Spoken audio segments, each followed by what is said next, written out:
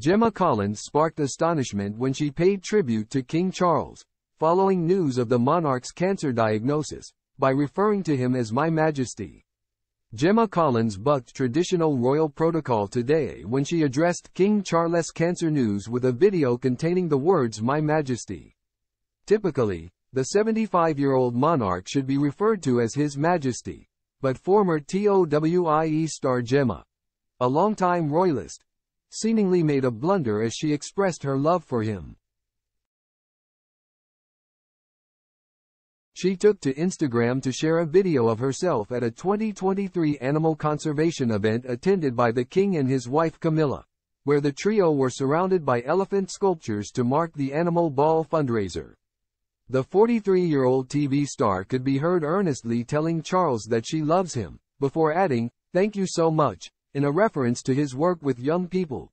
However, she also made the eyebrow-raising comment, "It's an honor to meet you. My Majesty." She captioned the video with the words, "The king is the man of the people and the animals. Wishing you a speedy recovery and sending so much love, light and healing to you, our dear king." Gemma then added the hashtag God Save the King. However, some of her 2.2 million Instagram followers were in hysterics over her choice of language.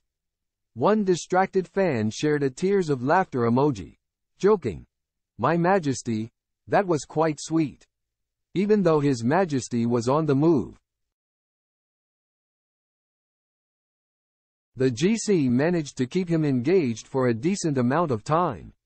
Another added, "My Majesty, you looked so nervous and I love your posh voice."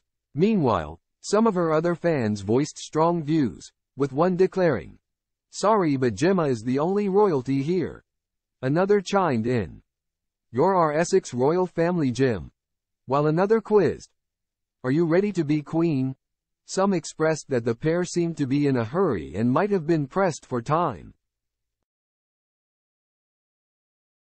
As they moved on swiftly without saying much to her, Charlie slyly sidestepping away.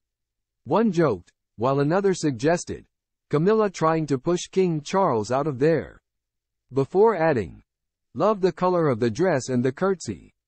Ex-Gemma has made no secret of the fact that she's a keen royalist, having thrown a lavish party to celebrate the late Queen's Platinum Jubilee. The following year, she was seen outside Buckingham Palace on the day of the King's coronation.